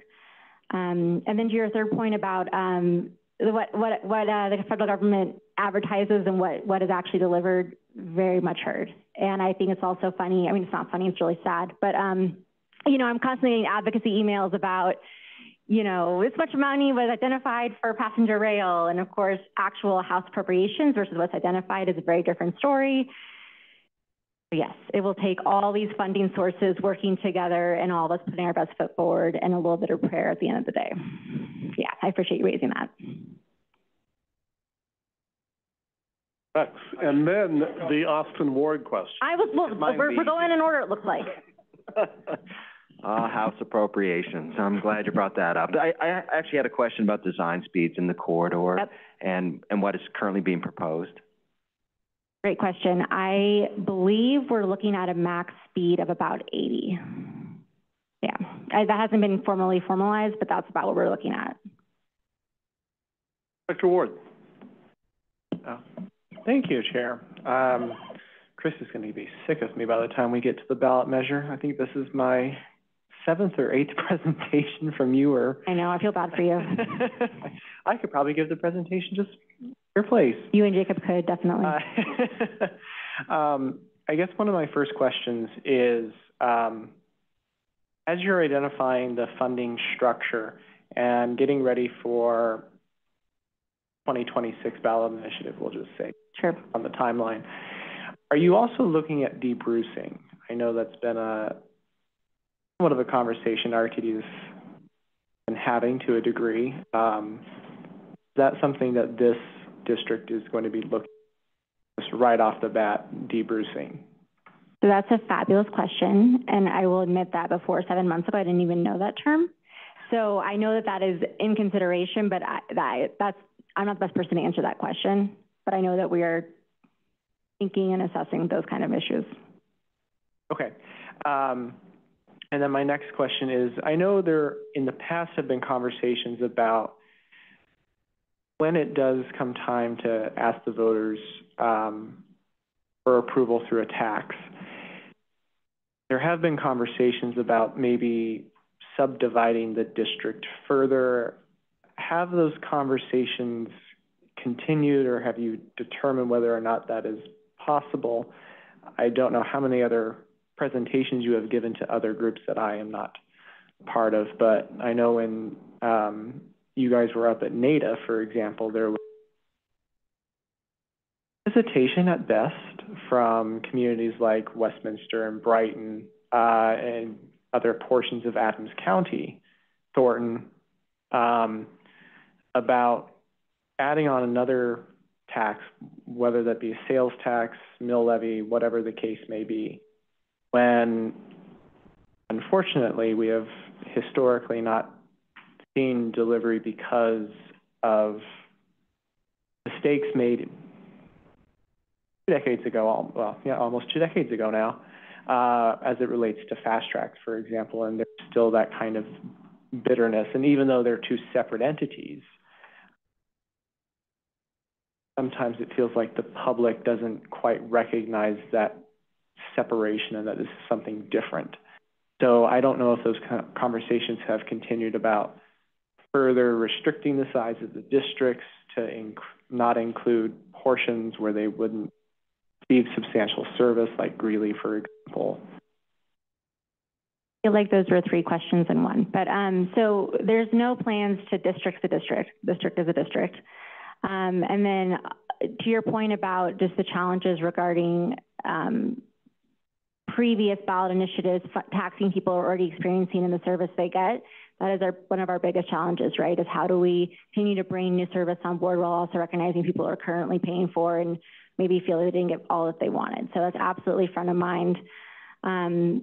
You know, again, we're sort of in the nice spot where we're still early enough that we can be visioning still. And our finance committee has thought about this a lot and is doing some initial kind of principles regarding, for lack of a better term, kind of taxation fairness, taxation equity, and the idea of would it be possible that if you live further from the corridor, your tax burden could be less? And I think what we're realizing is what is a nice principle and what is actually legal under state law are not often the same. But your concerns regarding access to service, regarding prior funding are very much recognized and things that we're working through. Wonderful. Should probably just keep a running tab of those questions. You can answer them right off the bat in the next meeting. Yeah, I know. I mean, I could hand out FAQs. That wouldn't be a bad idea. My next question relates to Amtrak and where they're fitting in currently, because I know there have been conversations prior to today with Amtrak about having their own kind of corridor identification for Cheyenne to somewhere up and down the Front Range, and they wanted to do like 3 round trips a day or something like that. So where exactly is Amtrak fitting in their plans, fitting in with what the Front Range Passenger Rail District is? I know they are could potentially be considered an operator for service, but I was under the impression they had their own service ideas and they were very different than what district's service plan would be. Well, I can definitely say that Amtrak makes a lot of maps. They make a lot of lines on the maps, and I think that a lot of us are doing the same thing. I would also say that it's, one thing I think about this, to add more convolutedness to this. Right now, FRA is doing a long-distance study of trains that likely Amtrak would operate, and it is kind of quirky about who's doing what.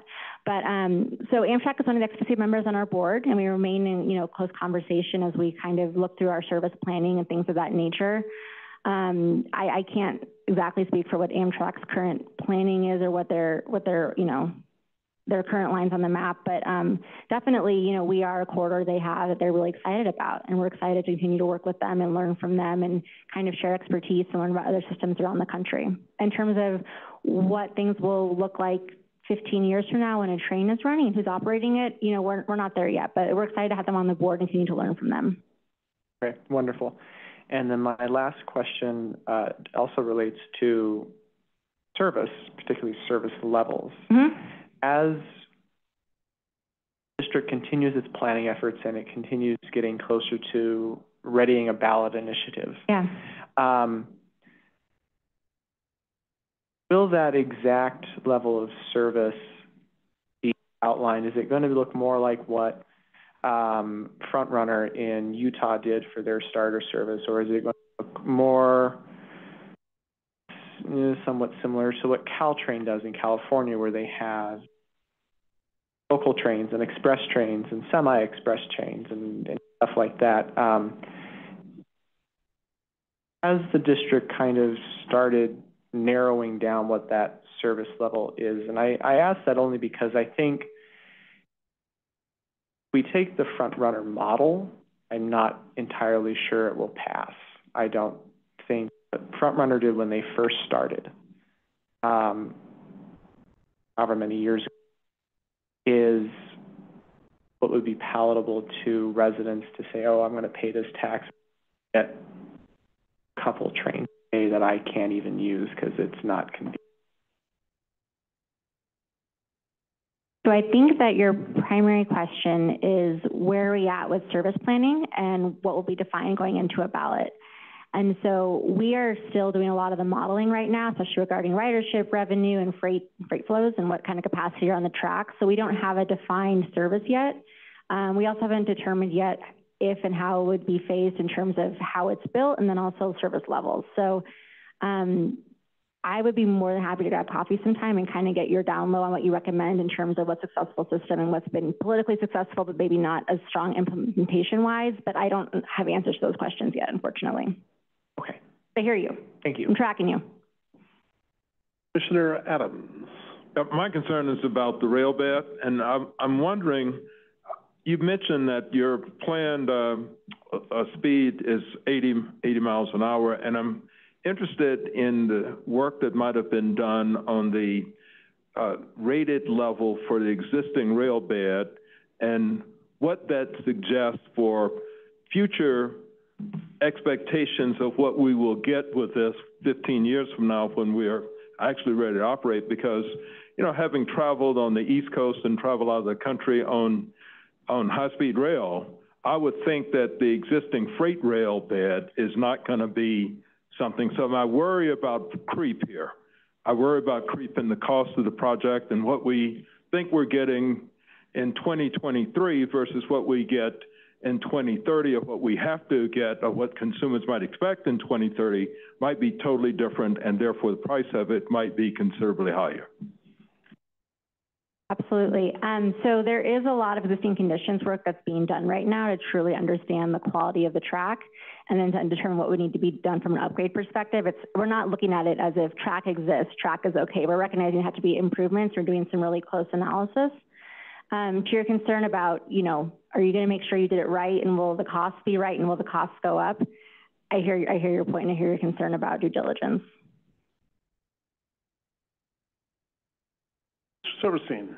Yes, similar topic. You know, you mentioned the corridors are on the freight existing network, and that means diesel.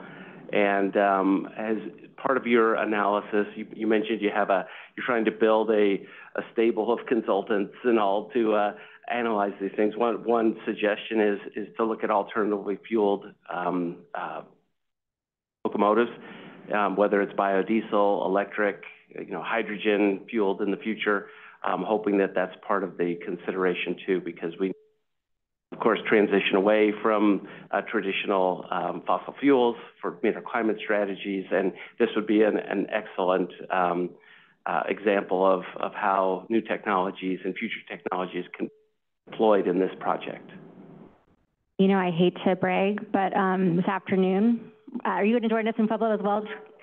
So General Manager Johnson and myself, and others, of course, are going to Pueblo to ride a hydrogen train at the testing facility down there. So very much appreciate what you're saying about emissions. And, you know, it's really funny. I was at an event this weekend, and someone was saying, I'm so excited about trains. It'll be so great for the environment. And I said, if the right kind of technology happens, enough people actually ride it, enough cars come off the road, and doesn't idle too long on the tracks, then absolutely that'll be great. And so I do recognize that train does not automatically in and of itself mean perfect, you know, emissions. So yes, absolutely. And we'll let you know how the hydrogen train goes. Oh, good. Thank you. Yeah.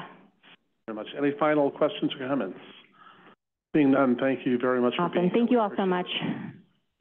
Moving ahead to administrative items, member comment, other matters. We will start with the Colorado Department of Transportation report. CDOT. Likewise.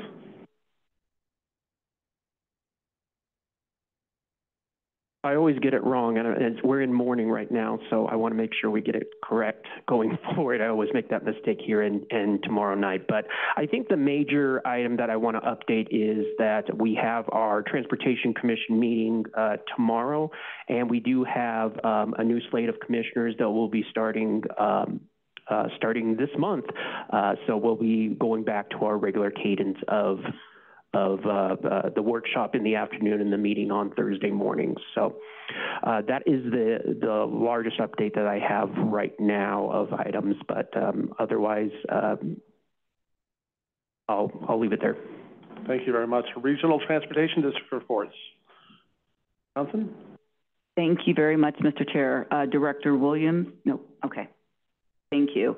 First and foremost, I want you all to know that it is North American Rail Safety Week. It's September 18th through the 24th, and the whole intent is to educate the community on track safety. So RTD, in conjunction with the Denver transit operators, they actually operate our all of our commuter rail lines, with the exception of the inline. We're actually out and about at stations, educating and informing customers. So yesterday we were on the inline at East Lake and 124th Station. This morning we were at the A line at Peoria Station. On Thursday, we will be at Old Town, Arvada on the G line, once again at the A line on Thursday morning, 40th and Colorado Station, and rounding out Friday with the N line on Thornton Crossroads and 104th. And now I'll tell you why we're not doing it on Wednesday. On Wednesday, we're actually taking part in a safety drill in conjunction with our Denver transit operators in Denver International Airport, as well as with emergency staff, emergency providers throughout the region, due to the fact that we need to ensure that we have a joint emergency operations drill in the event that something catastrophic happens. We have trained people, local emergency responders appropriately. So that will take place at 10 a.m. on Wednesday, which is tomorrow. We anticipate that for being about 2 hours. So there will be emergency vehicles in close proximity to like the Pena Bridge. And so we have disseminated information relative to that. And what we're going to do, since we're not going to have operations between Den and 64th and Pena, there will be a bus shuttle as well. Director Williams made mention of this earlier, but I'd be remiss not to state that we have initiated our Zero Fare for Youth pilot program for individuals aged 6 years to 19 years of age. It is a pilot program which we're immensely proud of, and we are doing it for a year. We were able to work with our partners at the Federal Transit Administration to get a waiver due to the fact that the Title VI requirements in the Civil Rights Act of 64, in alignment with FTA circular guidance, states you can only do a demo for 6 months, but nobody's matriculating in an academic school year for 6 months. So we were able to actually do a year. We are optimistically, I don't like to use the word hope, but we are optimistically expecting to have support at the state level as it relates to having funding mechanisms in place for the entire state of Colorado. We'll stay tuned to see what actually falls out during the legislative session. Bragging moment right here, RTD's bond rating, S&P increased that just in August, where we were AA+, now we're AAA+ as relates to fast track bonds, and that is the highest rating in which one can receive. And last but not least, wanted to talk about the partnership program. We have talked about that ad nauseum, thanks to DRCOG, our sub-regional service councils, of course, our dynamite RTD staff. We were able to make an announcement on August 25th about those 8 projects, leveraging our sub-regional service councils. And then what I will share, recognizing that we've talked about alternative fuels and zero emission technology, on August 25th, RTD announced that we basically entered into a contract with WSP. They are going to be working in tandem with us as we develop a facilities and fleet transition plan as it relates to alternative fuels. So that's going to be in the works, recognizing that we need to focus on getting back to basics in our facilities. When we canceled our zero emission bus contract, it's not because we don't support it, it's because we didn't have the infrastructure and mechanisms in place to support transitioning in the future. So with this contract soon to be underway, we just had a kickoff meeting a couple of days ago, we will be in a better position to make informed decisions as we look to transition. So that's what I have. I'll yield the floor. One question, any idea as to how better, the free fare for better airways, those 2 months that So this is anecdotal. Sure. Quite naturally, we saw one of our biggest ridership periods in history the weekend of July 14th and 15th. What happened that weekend was Taylor Swift's Eras concert. In conjunction, the same time frame, the Yankees were playing the Rockies, and hordes of people. If you saw that aerial photograph, it was surreal. And another bragging moment, I am a part of the Industry Advisory Council, where we're looking at major events, specifically the Olympics that'll be in Los Angeles. And my dear friend and colleague who runs LA Metro was like, okay, one of my staff said they were in Denver and that y'all did it right. So that made me feel great. And so I have to brag on that. So that's one thing in particular. We anticipate having our report come forward in the October timeframe. We have to get data quite naturally from our third-party providers, and that's where we are. So thank you. Thank you very much. Commissioner Adams, you had a... My question was exactly... Oh, well, there you go. Good. Great minds think alike. There you go. Austin. Director Ward, my apologies. That's fine. Thank you, Chair. I have a quick question as it relates to the electrification plan. What is the timeline, since you've signed that contract, what is the timeline to get that plan with the contractor completed, and then what is the implementation timeline going to look like? So as it relates to the contract that we've initiated with WSP, we anticipate that to be roughly about 18 months. And can you qualify your statements about implementation, because I'm not certain? Yeah, so once you have that, so after the 18 months, you have that, what is the plan going to look like? What is that implementation? Like, how long is it going to take you to implement changes to support electrification of buses and rehab of facilities and that stuff, if that helps clarify? Thank you very much, Director. As it relates to that, we need the plan for all intents and purposes because our facilities are old. Like, we don't have thermal suppression. We don't have adequate harnessing and things of the like. So we have to ensure that we have an understanding of where might there be properties that we can leverage. It may be more cost effective to actually acquire a facility than actually deal with what we have, recognizing our youngest facility is probably close to, what is that, like 36, 37 years old? And so we are definitely behind the 8 ball.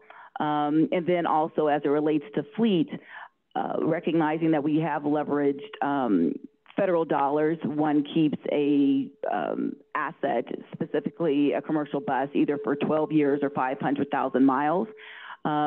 We would not need to take delivery of a new vehicle until 2028.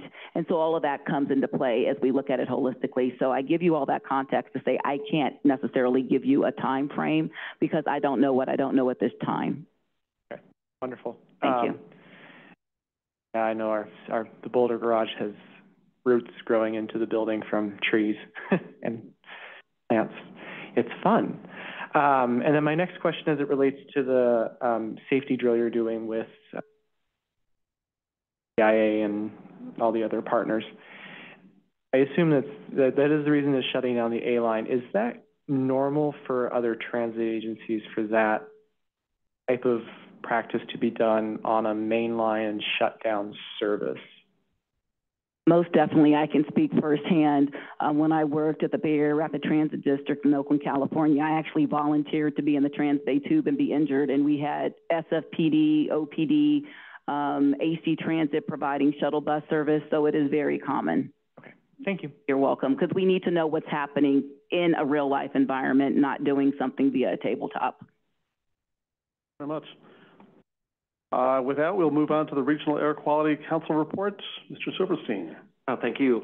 And just a couple notes. Encourage all DRCOG members and essentially local governments and state agencies, transportation districts to take advantage of the Regional Air Quality Council's incentives for lawn and garden equipment. We've just received an additional infusion of new monies so that we can help electrify lawn and garden equipment throughout our region. So we still have money left, and it's always sometimes it's a challenge to give away money. And we just encourage all anyone in the public sector to apply for our grant dollars. And we are advancing our lawn and garden emission reduction proposal to the Air Quality Control Commission this week. Starting Wednesday afternoon is the opening remarks. And so the Air Quality Control Commission will be considering our prohibitions on small lawn and garden equipment sales and use moving forward in their rulemaking process that really takes about a 3-month window through the fall and into December. And along with that is our revised air quality plan for summertime ozone that we project gets us into compliance with the weaker of the two standards by 2027, and that's great news for the region, both administratively in that in the process of air quality planning and working with the federal government and other agencies, but also improvements in public health, projecting that ozone concentrations will fall in the face of expanding growth in our region that we're all experiencing. And so that's good news as well. So the Air Quality Control Commission will be considering all of these proposals, in addition to a number of proposals that the state Department of Health and Environment are advancing for industrial equipment, oil and gas equipment and operations, et cetera. And the Air Quality Control Commission is also considering revised vehicle electrification requirements that brings us to 80% electric vehicle mandate sales by the early 2030s. And so the electrification of our transportation system, will continue with that consideration as well. So that's just some items for everyone's interest, and happy to answer any questions. Thank you very much. If you park down at the garage, be sure to get your out from Mr. Kennedy. Any other matters by members? Any announcements? Okay. Our next meeting is on Tuesday morning, October 17th. We will see you then. Thank you for all you do. Thank you for being here today. Have a great day. Meeting adjourned.